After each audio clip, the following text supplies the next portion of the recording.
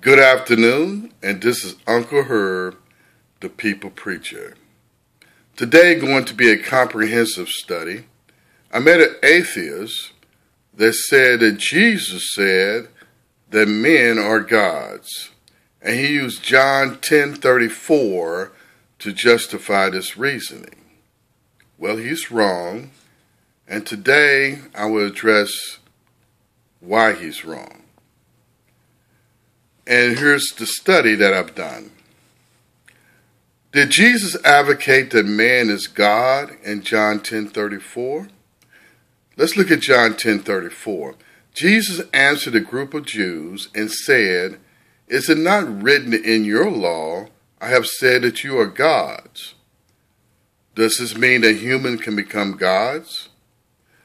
There are some religious groups that use this verse to support their doctrine of the deity of man and support their views that humans can become gods.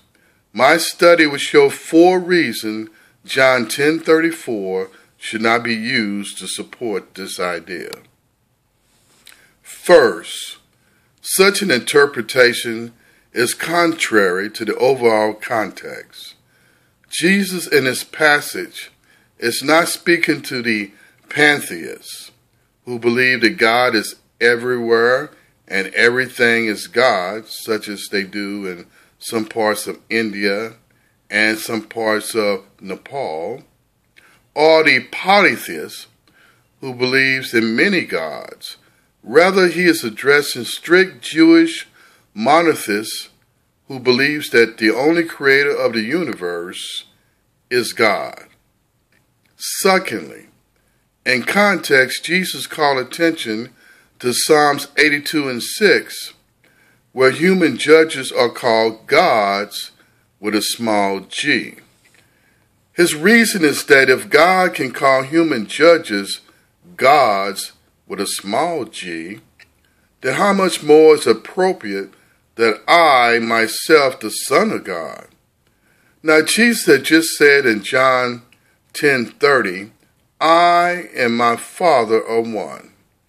Because of this statement, the Jews in John 10:31 and 33 wanted to stone him because they thought Jesus was blaspheming, making himself out to be equal with God. So Jesus responded by quoting Psalms 82:6, a verse dealing with human judges, which says, I said you are gods, with a small g. Now, Jesus reasoned that if human judges can be called gods with a small g, then why can't the Son of God be called God? Third, in Psalms 82:6, these judges were gods with a small g, in the sense that they stood in God's place, making judgment in their court over matters of life and death. They were not called gods because they was actually divine beings, no.